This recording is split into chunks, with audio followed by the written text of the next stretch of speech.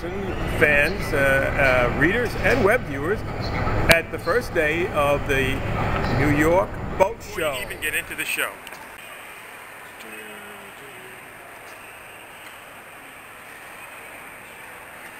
If we're talking about the history of boating in America, you can't leave out Chris Crabb. Another famous name in boating in America. And this is the main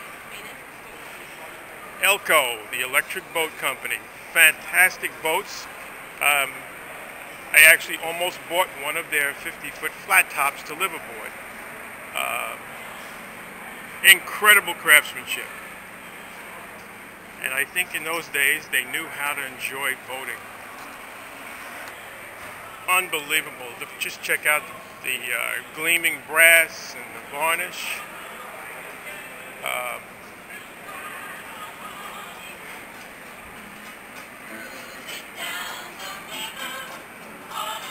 And now Elco is making new electric drives.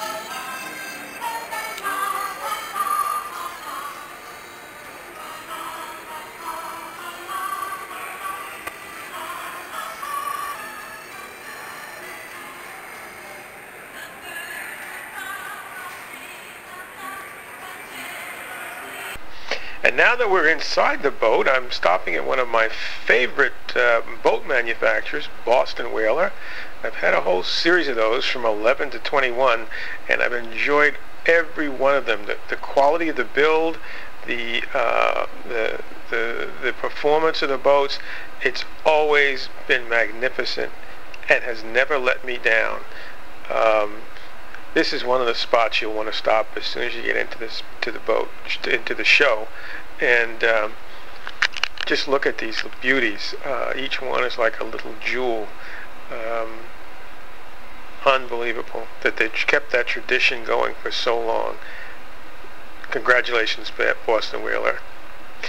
And now we're over at Edgewater, another boat. They're both built in Edgewater, Florida, and both boats of incredible quality.